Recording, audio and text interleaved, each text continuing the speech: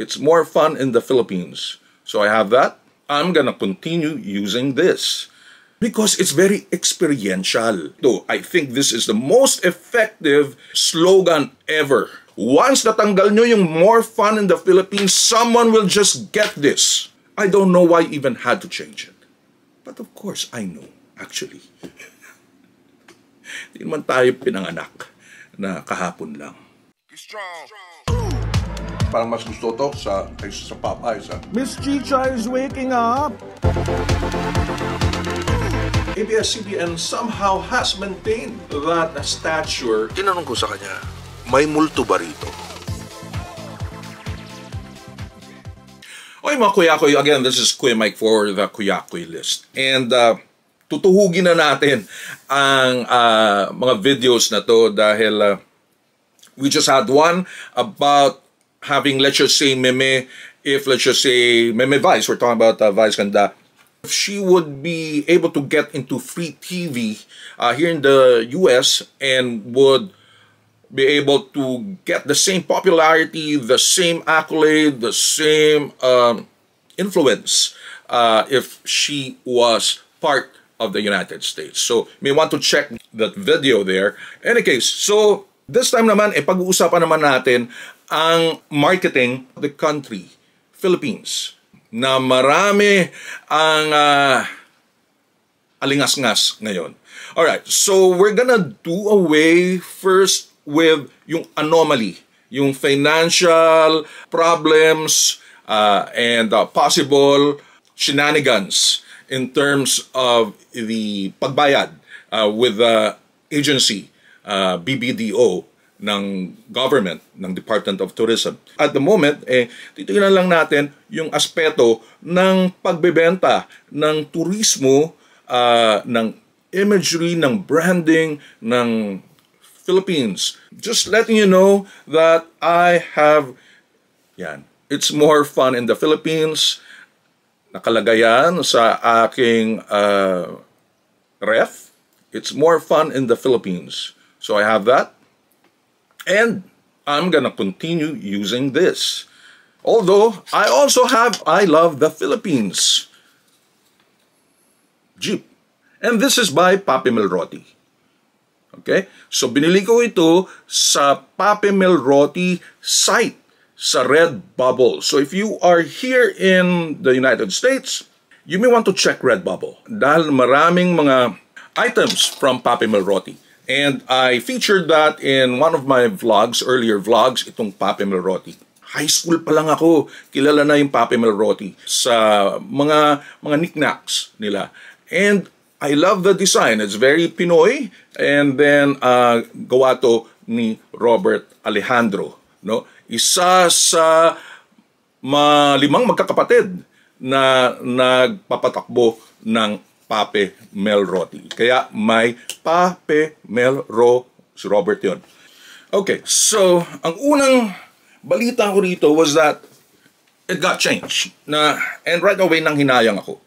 I just love the slogan ng Philippines, no? Para maengganyo yung mga travelers, foreigners, or even yung mga Filipino Americans na may lineage ng Filipino or may dugong Filipino to see the country. Kasi nga, madaling ibenta when you just say, it's fun in the Philippines. Because it's very experiential. Wala ka nang isip-isip, wala nang lalim. Basta fun ang Pilipinas. Madali na sabihin yan. Come to the Philippines, let's experience it. Madali napakadali. Kudos.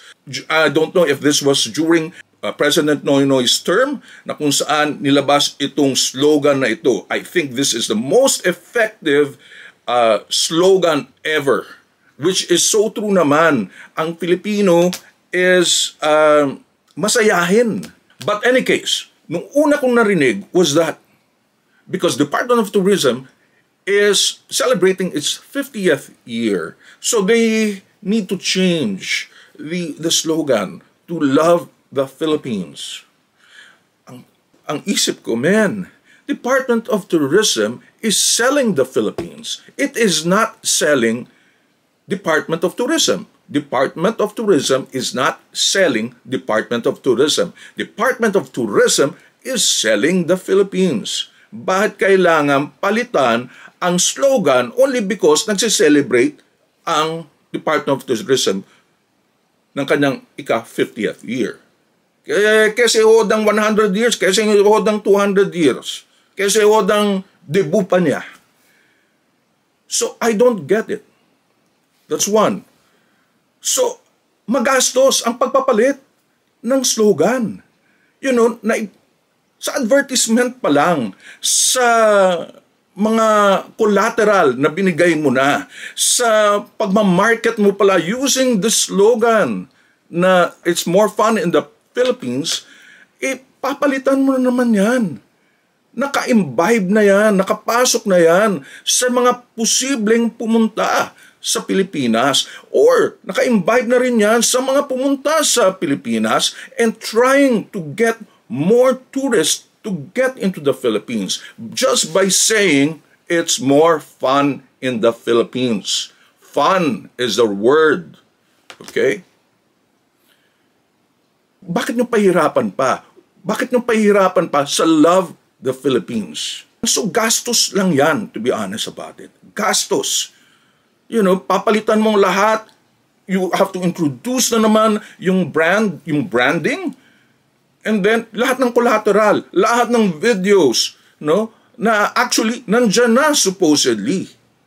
Bakit mo papalitan? Gagastos pa kayo. Bakit kayo gagastos? Hindi ba kayo hirap? Nahirapan na nga kayo to promote the Philippines. And then here you come again. Starting from the bottom again.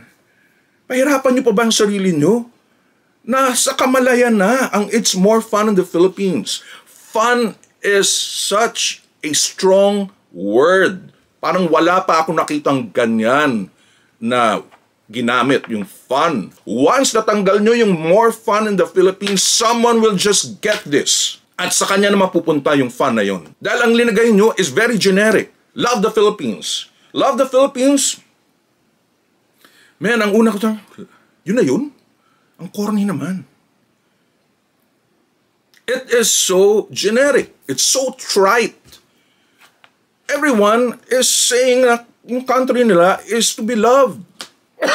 Why do you have to even use a very obvious word?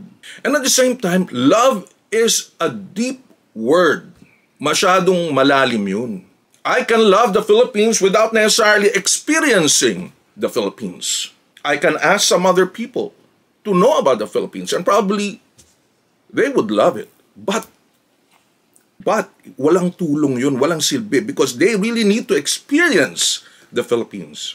And next, why are you imposing that? To love the Philippines. Kung sinabi ng tao, I really don't care about the Philippines. Di talo ka na. Sabihin ko sa aking kaibigan, hey, you need to be in the Philippines. You will love the Philippines. Hindi ba sa panliligaw, you say muna like without necessarily being so involved emotionally and then monetarily. Gagastos ka na agad because you want to love the Philippines. You're imposing love actually. Paano kung hindi niya nagustuhan? Paano kung nasaksihan niya yung traffic? Yun ang right away may isip niya. Traffic.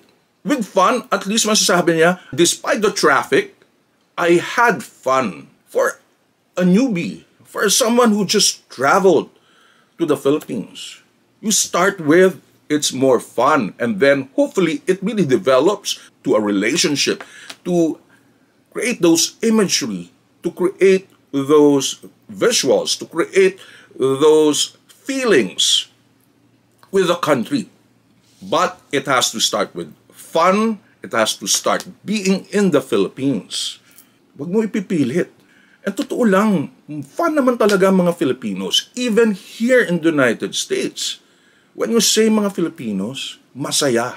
Such a waste. Really waste. I don't know why I even had to change it. But of course, I know, actually.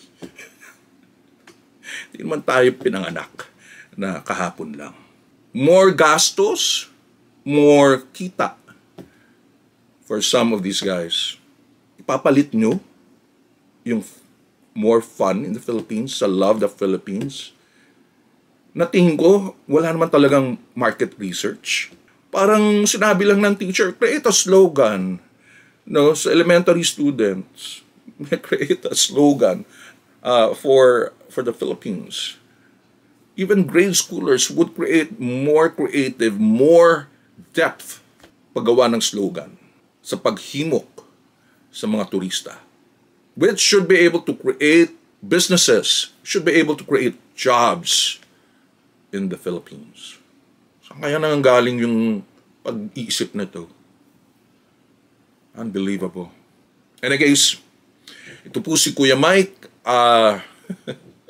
of the Kuyakoy list. It's a branding and shopping channel for the global Filipino.